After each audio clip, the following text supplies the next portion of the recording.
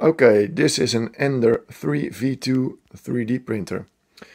And if you want to find out how to make crispy, clean, two-colored prints without any specialized software, I just use the regular print factory software that was in the printer and standard Cura 4.9. Just hang on and I'll show you how I do that. Okay, we open up Cura, we found our file, we'll drag and drop it in, we'll rotate it as it needs to be, and first we slice it. I just use standard quality, nothing special, and we find at what layer we want to make the switch. It looks like 15 is the last layer it needs to print before we want to swap the color. So then we go to post-processing, modify G-code. It's all standard in there. Add a script and do pause at height. And there are a few settings that you need to do to make it work. That's, for instance, we want to set it to layer at number and we want to pause at layer 15. It's the last layer we want to print with the first filament. Then you set it to BQ M25. For some reason M0 doesn't work.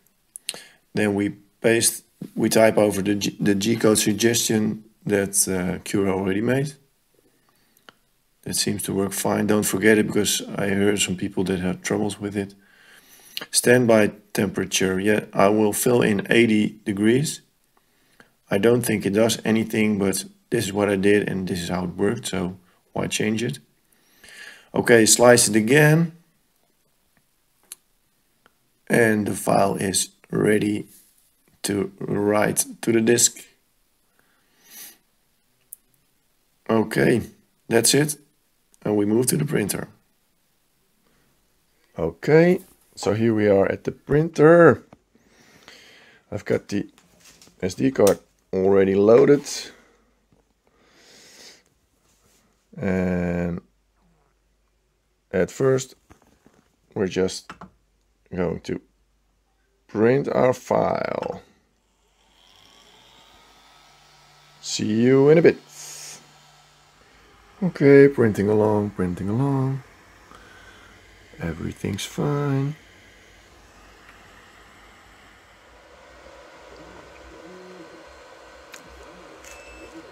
Aha! There it is. It's waiting. It's waiting for us to swap the filaments. And now we tweak them a little. We press tune. We press nozzle temperature. Somehow it lowers a bit. Not sure why it does that. And we set the temperature to 80 degrees. For my filament it seems to be the sweet spot. And we just wait and wait until the temperature drops till 80 degrees. See you in a bit. 85, 84.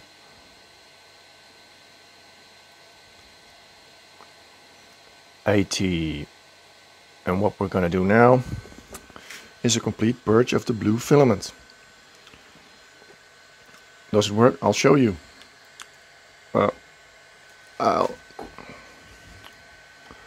try not to move the stepper motors. And it sounded right. As you can see, I've made a complete purge of the blue filament. That means I can put in another color and we got no contamination whatsoever. Okay, I'll get another color and see you in a minute. Okay, I've got my yellow filaments here.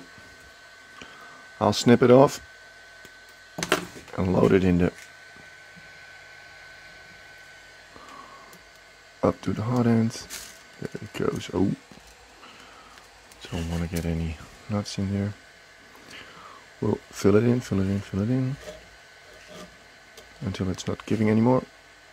Okay, and we get back to the temperature, nozzle temperature up to 200. And just to be sure, I'm not going to resume printing until it reaches 200. I'm not sure what it's going to do if it's not at 200, but why risk it? Okay, so I'll let the temperature rise. See you in a minute. Okay, so it's back on temperature. One final last step before we can continue. I push in a little bit of yellow through the nozzle just to get it started. Okay, and I pull it back a little bit, just 4 or 5 millimeters. And let me get that little blob that's under the nozzle. There you go, ready to print. And there it goes. Squeaky, crispy, clean yellow filaments. No mixing whatsoever.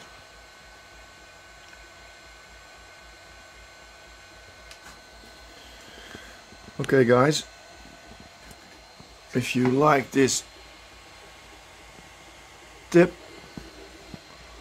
feel free to like and subscribe. Okay. Okay, here we have the finished result on the printer. And as you can see, no contamination of blue and the yellow. And for anybody who's wondering what I'm printing here, it's just a little box to keep in your set of cards. If you want to download this file, I'll get a link in the description to my Cults account. Okay, bye.